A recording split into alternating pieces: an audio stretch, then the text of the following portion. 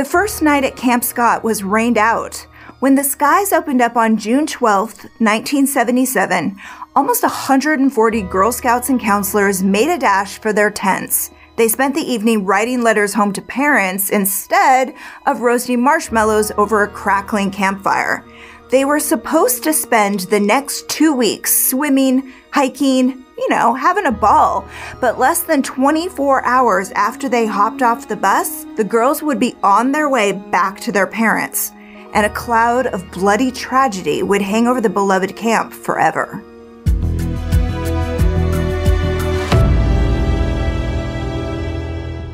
Thanks for watching True Crime Recaps. I'm Amy. Now, this is a tough story to tell and even rougher to hear. You'd expect a story like this with a warning label to happen in an obviously dangerous place, a dark alley, an abandoned house, but this one starts on a sunny morning in the forest, fresh and sparkling after a summer rainstorm the night before. A counselor got up with the sun to grab an early morning shower before her campers took over the bathroom. Now, she was making her way down the trail when she noticed 3 sleeping bags tossed under a tree. She figured they'd been accidentally left behind overnight in the mad rush of orientation, but as she got closer, she saw something she'll never be able to forget. A little girl lying on top of a bloody sleeping bag. She was face up. Her legs were wide apart. She had something wrapped around her throat. She'd been strangled to death. Nylon rope was wrapped around her body and tied to her wrists. And they wouldn't realize until a little later that she wasn't alone. 2 other little girls, her tent mates, had been brutally beaten to death, then stuffed inside the other 2 sleeping bags. Their little bodies were crumpled at the bottom of the bags. 2 of them had been sexually assaulted. 1 of them was sodomized. This shocking case, the Girl Scout murders, rocked Tulsa, Oklahoma, and showed us all just how twisted human nature can be. Camp Scott welcomed its first campers in 1928. It was built in the middle of more than 400 acres of thick Oklahoma forest. The closest town was Locust Grove, 2 miles away. 50 miles to the east was Girl Scout headquarters in Tulsa. The campers slept in 12 by 14 green frame tent cabins, sort of. They're spread about 50 to 75 feet apart. Now, these offered shelter, but we're not talking anything else in the way of amenities. Basically, they were tarps stretched over a raised wooden platform and a frame. The tarp flap served as a kind of a door. Inside were 4 cots and no electricity. The tents were arranged around the camp in semicircle clusters. Now, each of these cluster groups was made up of 8 tents, 7 for the campers, 1 for the counselors. Each little unit of tents was named after a Native American tribe: Cherokee, Comanche, Creek, Kiowa, so on like that. Now, winding through it all was the Cookie Trail, the main drag, if you will, and the only nod to security was an old gate across the road at the camp entrance and at the back, the camp exit. For decades, campers came and went. None the worse for wear until the early 70s. That's when things took a turn for the weird. Counselors reported hearing strange noises in the woods, feeling like something was out there, something they never saw, but they felt, the way that you do in that primitive part of your brain. And then in the spring of 1977, during a training session for the counselors, whatever or whoever was lurking in the woods came closer. And all of a sudden, the girls found themselves in the middle of a cheesy horror movie. Tents were raided, their stuff was thrown all over the place, and a box of donuts was eaten. But the really creepy thing was the note left behind in the empty box. Kill, kill, kill. It was written over and over on a page ripped out of a notebook, and another page were the words, "We're on a mission to kill 3 girls in tent 1, signed The Killer." The camp director demanded to know which one of the girls had pulled the prank because that's all they thought it was, just a sick joke, and the notes were thrown away and forgotten. 2 months later, 3 girls were dead. So 27 girls were assigned to Kiowa. Of all the groups, Kiowa was the most remote. It was at the very edge of the dark, dense forest. And of all the tents in Kiowa, tent 7 was the most isolated. Okay, quick side note. Depending on how you're counting them, you might also hear tent 7 referred to as tent 8. So some sources start counting with the counselor's tent, 1, 2, 3, 4, 5, 6, 7, 8. And others only count the campers' tents, 1, 2, 3, 4, 5, 6, 7. So what's important is that tent 7 or 8, depending on how you think of it, was the farthest one from the counselor's tent by about 80 feet with an outbuilding between them. On that first night, it was just the 3 of them in that tent. 10-year-old Doris Denise Milner, 9-year-old Michele Guse, and 8-year-old Leroy Farmer. None of the girls knew each other, but they quickly bonded. Their 4th bunkmate was joining them the next day, but they didn't survive to meet her. At 6 a.m. on the morning of June 13th, 1977, one of the Kiowa counselors stumbled across a nightmare. All 3 girls from tent 7 were dead, and for some reason, their bodies had been dumped next to the trail, 150 yards from their tent. That's where the attack happened. It was obvious from the sheer amount of blood on the mattresses, the floor, and the tent itself. Leroy and Michele had been killed there. Someone had come in through the back of the tent. It would have been nothing at all to get through that tarp and sneak inside. The space was so small that both girls could have been killed fast with just a step and a swivel. But they took their time with Denise. There was no blood found on or around her bed, her cot, I should say. Now they think she was bound and gagged with duct tape, carried outside, then tied to the tree where she was found. That's where she was assaulted, strangled, then left behind on top of her sleeping bags. The other girls were most likely assaulted and murdered in the tent, then carried out and dumped nearby in the sleeping bags they died in. But why any of them were moved at all is a question with no answers. Maybe it was done to confuse investigators, change up the scene.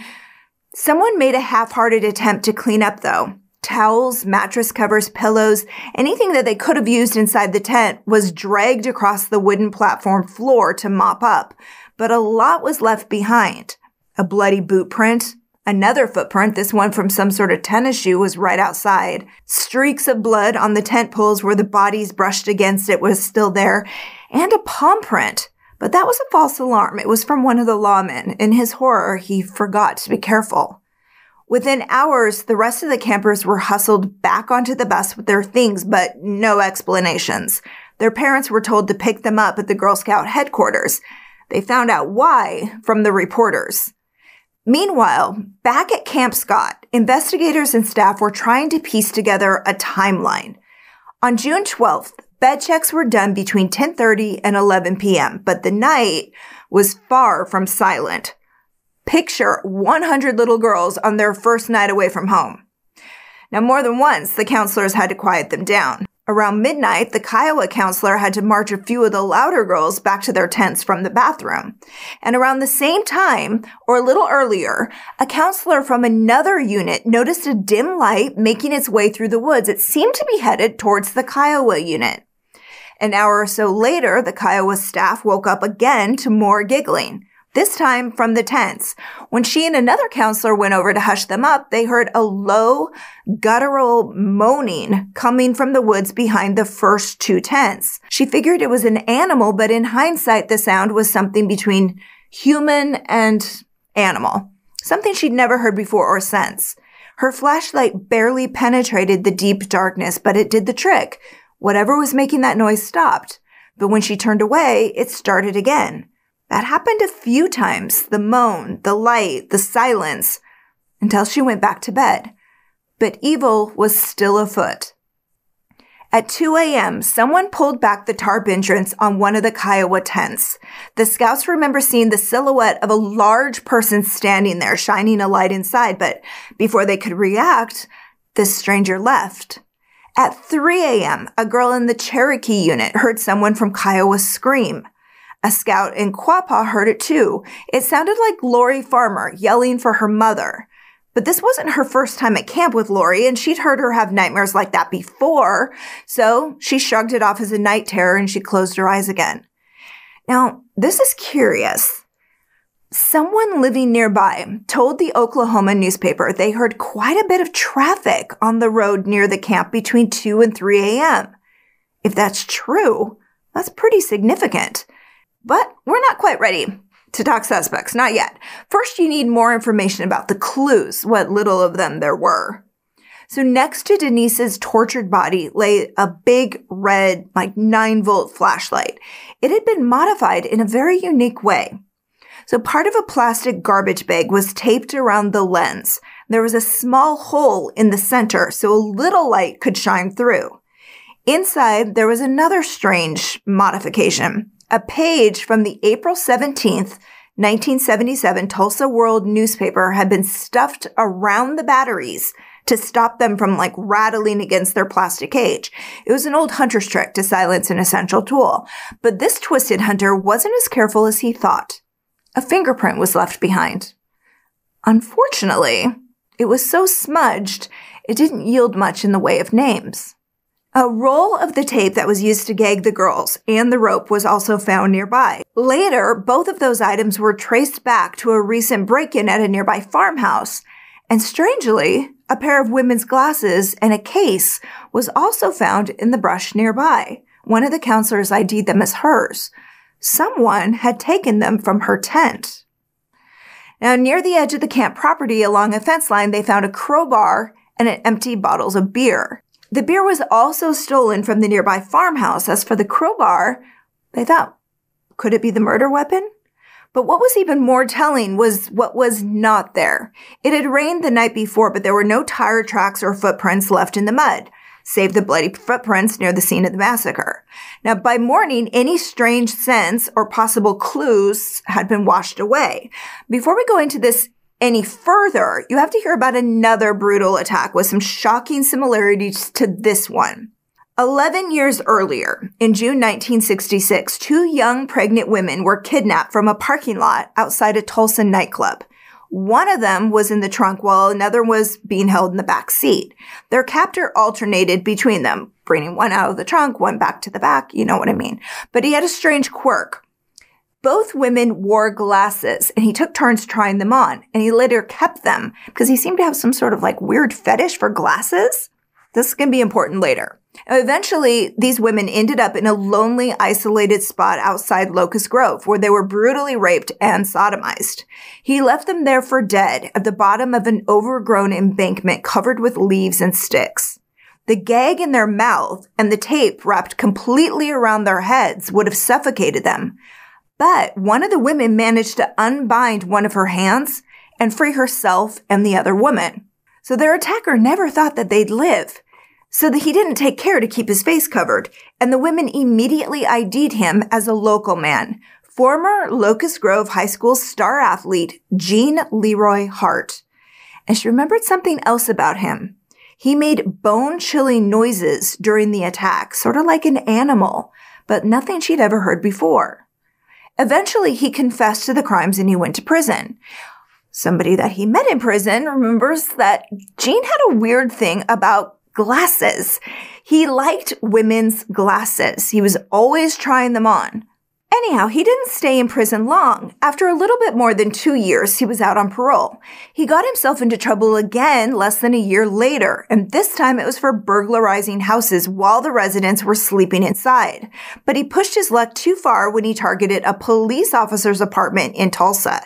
Now, because of his violent criminal history and then the added burglary charges, he ended up being sentenced to 305 years behind bars. But when the doors clanged shut behind him, that was just the beginning. In April 1973, while he was being transferred to another prison, he managed to escape. He tasted freedom for about a month before he was captured and returned to jail. But just months later, he somehow escaped again. And this time, he stayed gone. He'd been a fugitive for more than 4 years when the Girl Scouts were murdered in 1977, and he'd grown up just a half a mile away from the scene of their bloody murder. That was just one coincidence too many, and Gene Hart was suspect number 1 almost from the beginning. Now, this was a man who had managed to escape capture for years. His disappearing act had turned him into sort of a local legend, and rumors about how he'd managed to stay one step ahead of the law ran wild. Some said he was living off the land, like his Native American ancestors. Others claimed his ancestors were taking a more active role in his freedom. There was talk that tribal medicine men were shielding him with ancient magic and cursing the efforts of lawmen to find him. As wild as it sounds, strange occurrences started happening that defied logic. These superstar tracking dogs were flown in to help with the search, and they promptly died mysteriously. It was said that these medicine men had put a curse on the dogs. One dog succumbed to heat stroke. Another threw himself in front of a car. None of them could manage to track a scent. They'd be hot on the trail, then suddenly stop, bewildered, turning in circles, staring up at the sky as if Jean had shifted shape, turning into a bird and simply flying away. So back at camp, investigators were scratching their heads too. Almost daily, they got reports of figures walking around the camp, but they never found anyone. They even looped string around the trees and laid sand on the paths, hoping to catch whoever was lurking around. In the mornings, they'd wake up to find the strings broken and the sand disturbed, but it all led nowhere to no one. And that's not all. Doors that were closed and bolted would be mysteriously opened just minutes later. And once when they were on the hunt and the command center was empty for less than an hour, they came back to find Denise's shoes and her pink socks in a plastic bag on the porch. The shoes and socks were soaking wet. And later, her mother confirmed to the Tulsa Tribune that both items were missing from her daughter's things when she got them back. Things at the camp were getting spooky.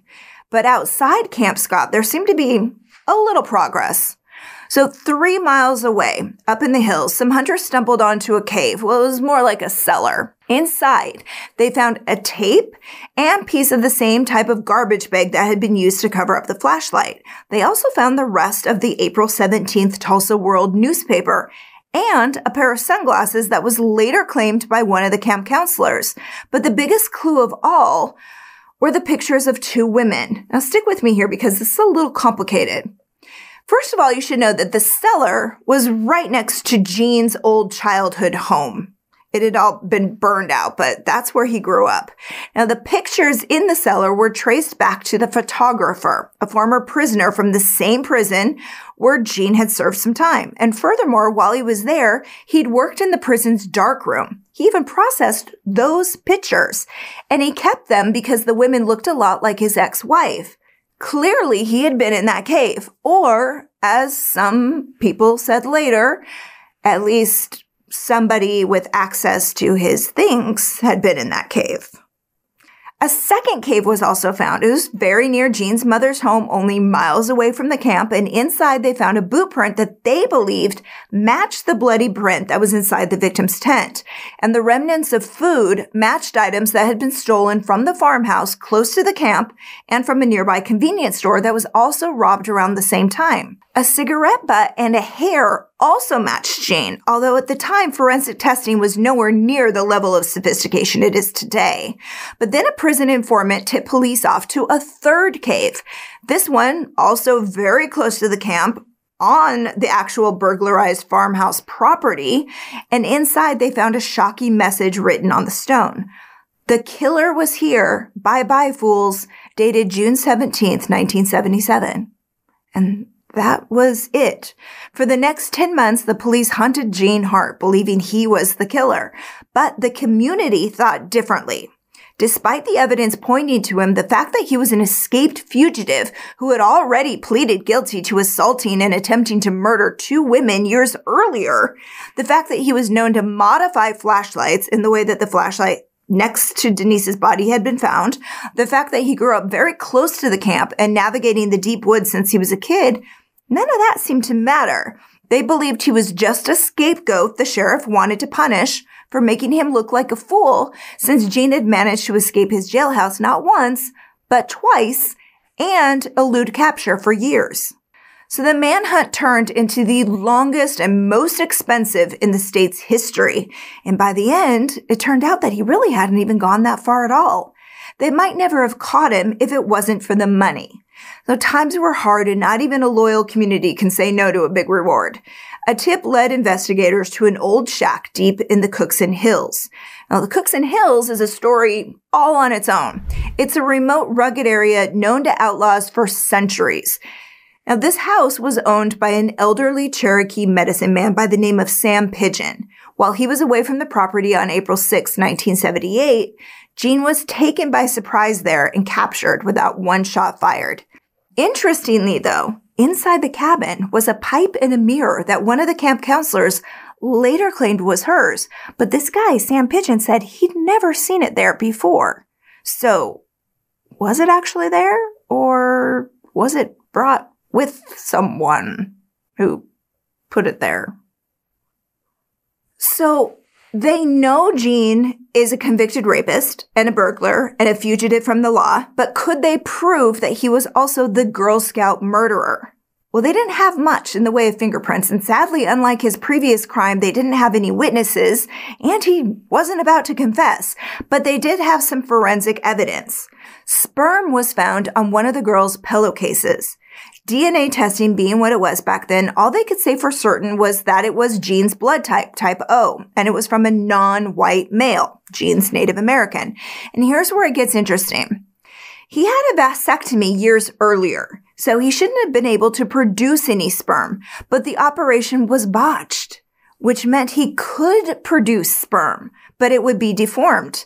And sure enough, the sperm in the sample was deformed in that way.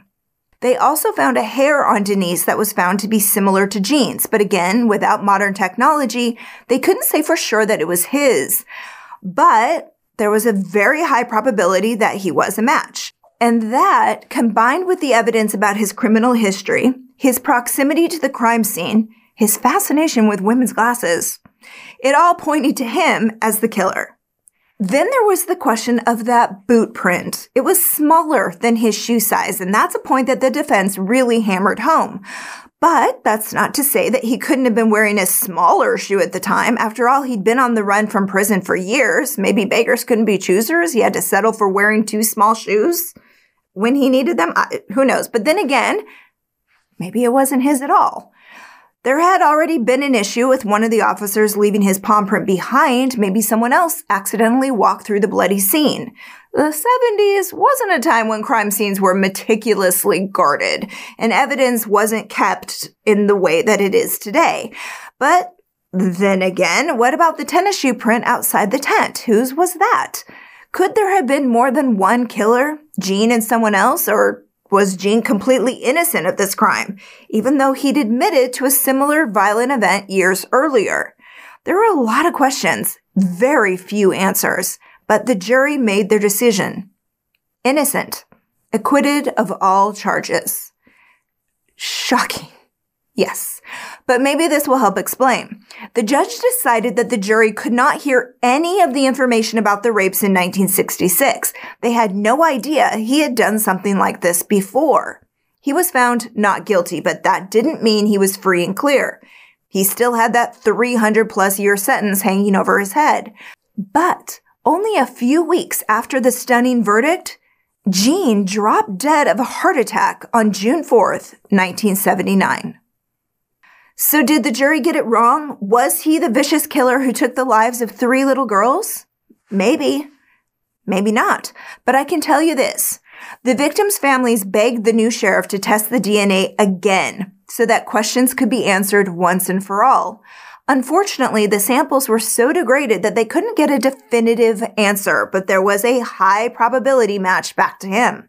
And it's certainly enough for the sheriff. He says it's definitely most likely that Gene was the guy. And if they had that evidence back in the first trial, he definitely would have been found guilty. Now, you have to ask yourself, if it wasn't him, then who? One name that kept popping up was Bill Stevens. Like Gene, he was also a convicted rapist, and a few people came forward to say they saw him acting very strangely around the time of the murders. One couple even said they loaned him the flashlight a few days before it was found by the little girl's body. They couldn't prove for sure it was theirs, but after the murders, They say he showed up at their house with red stains on his boots, cuts on his arms, and some cockamamie story about having car trouble in Locust Grove and losing the flashlight in the process. And one of the counselors even identified him as a man she'd seen at the camp earlier. But to go back to the DNA, the prosecution said that the hair and semen were not a match for him or any other suspects in this case. The only person that could not be excluded from that day to this is Gene Hart. And bizarrely, that is because of his vasectomy, having that deformed sperm. Weird. Over the years, the dense forest has crept in and reclaimed Camp Scott.